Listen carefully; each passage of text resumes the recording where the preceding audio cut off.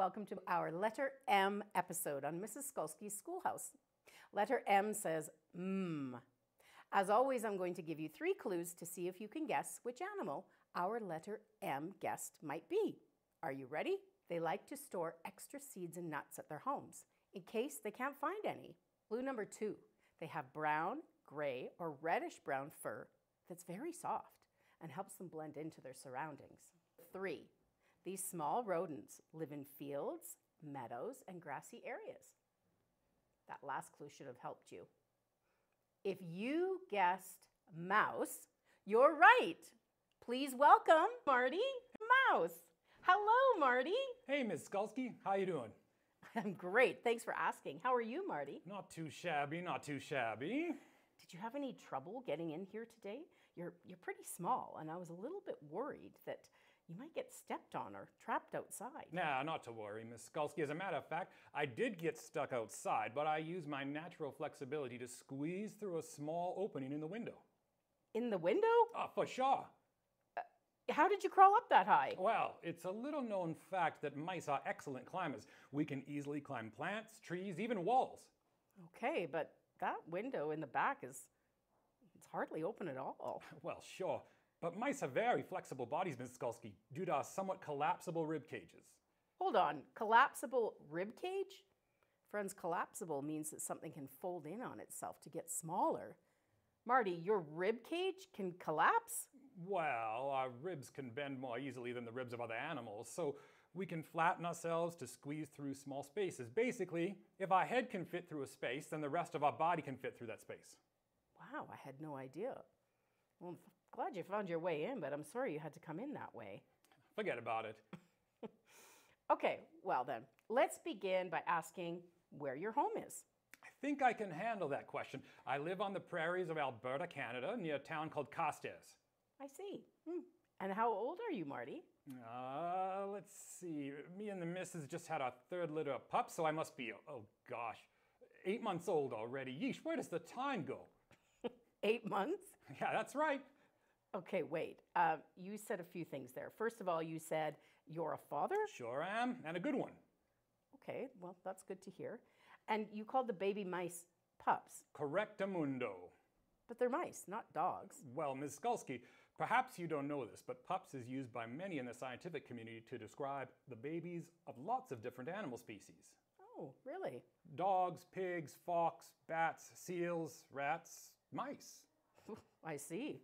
And how many pups are in a litter of mice? Let's see, our first litter was 3 pink bundles of joy. Second one we had 6, and the third one was about 5.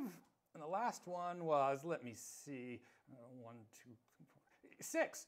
So the way I figure it, 3, 6, 5, and 6 together makes 20. You've had 20 pups?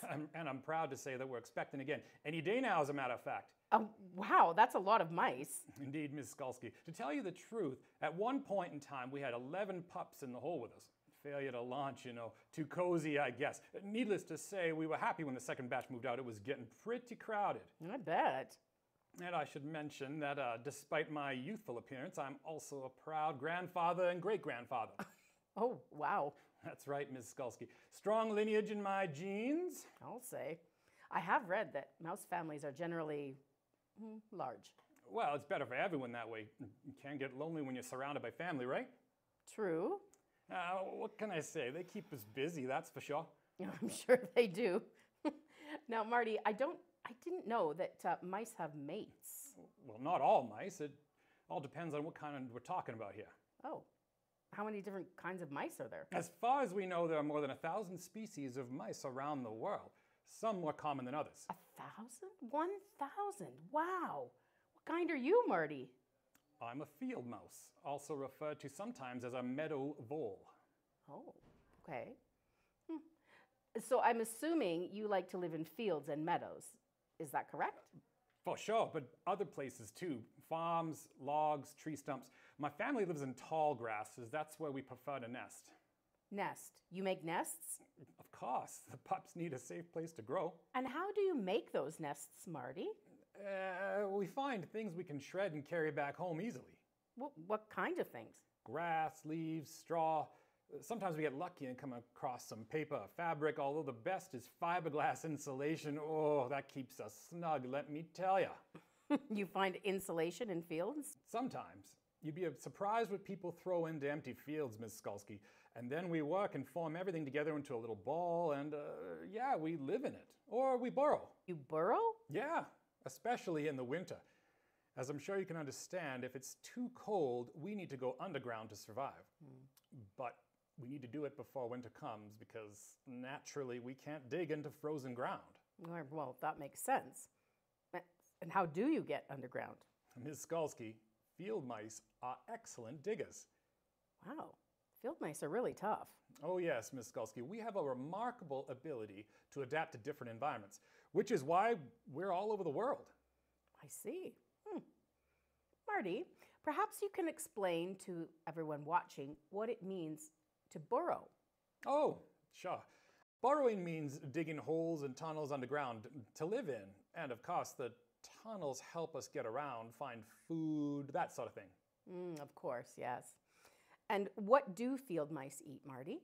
We prefer plants, seeds, grasses, and grain. Matter of fact, we have a special set of teeth that continuously grow throughout our lives to help us chew through tough plant material. Wow, impressive. Oh yes, we're resourceful. However, as you can imagine, sometimes we have to make do with the food we find in the fields. What does that mean? Well, it's at those times that we have to stray away from our preferred diet and make do with other things. Other things, such as? Crickets, beetles, worms. Not our favorite, I can assure you. But field mice have a high metabolism and need to eat frequently to keep our energy up. It sounds like life can be quite tough for field mice, Marty. Yes, Miss Skulski, it is. As they say, no matter how well one prepares, plans often go awry. I think I've read that somewhere before. Yeah, I know what you mean. So, Marty, I understand that you need to nest, but why do you need tunnels? Well, you see, Miss Skulski, during the night, field mice travel along those tunnels looking for food. At night? Field mice are nocturnal? Oh, yes, indeed we are. As a matter of fact, we have a unique adaptation called tunnel vision. Tunnel vision? Yeah, it literally helps us see well in places where there isn't much light, like tunnels. Tunnel vision. Oh, makes sense, doesn't it? It sure does. And let me tell you, it has helped me many a time to find roots of young trees to eat in those tunnels. Oh, wow. I would think that tree roots are pretty difficult for a little mouse to eat. One would think. But in fact, Ms. Skulski, field mice have a special digestive system that helps us take nutrients from very tough plant material. Oh, wow.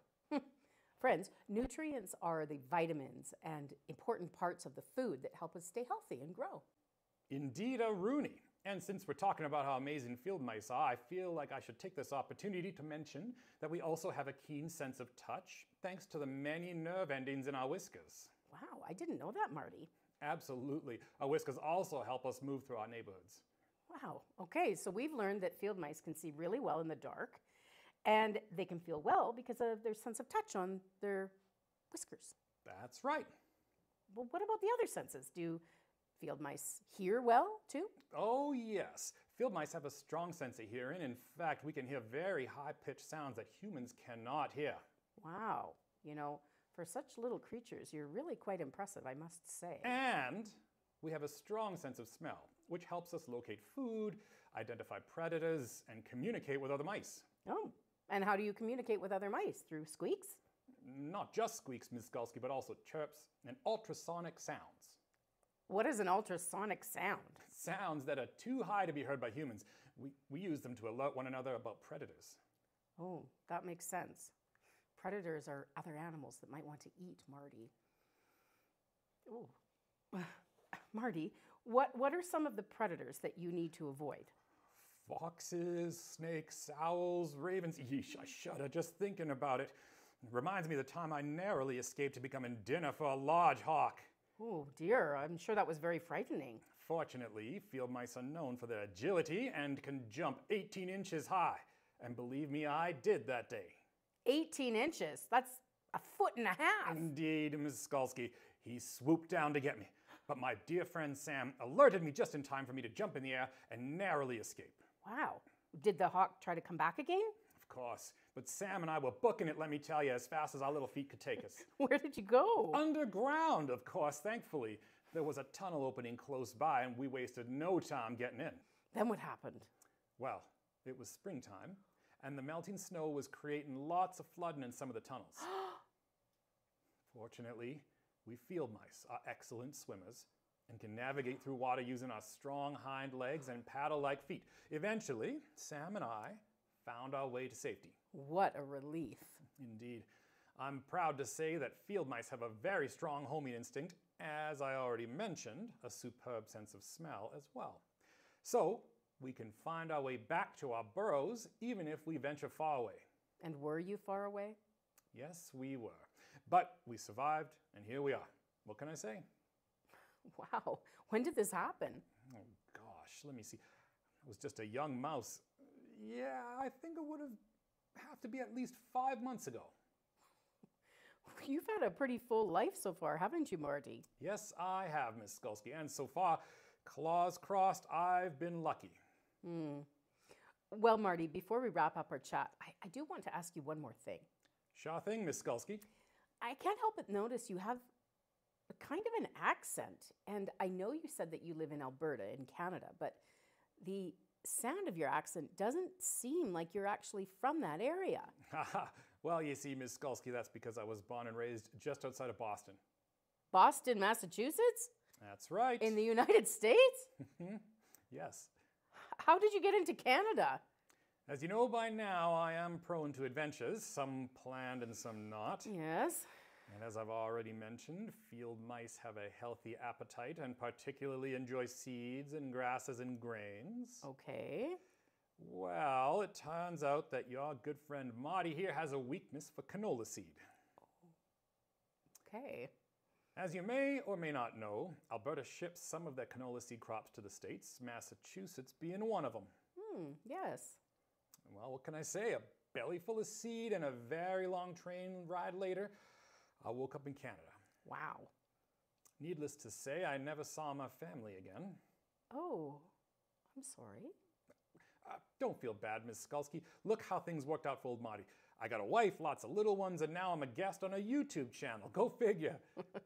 Well, that's a really good way to look at it, Marty. My goodness, this has been a very interesting conversation, hasn't it? Thank you so much for coming and being a guest here on Mrs. Skulski's Schoolhouse. Oh, my pleasure. I had a wicked good time. Thanks for having me. I'm glad you enjoyed yourself, Marty, and I promise we'll let you leave out the door rather than the window. Oh, thanks, Miss Skulski. I better be going. Oh, okay. You take care now. You too, kids. Okay. Goodbye, Marty. Goodbye, everyone. See you next time.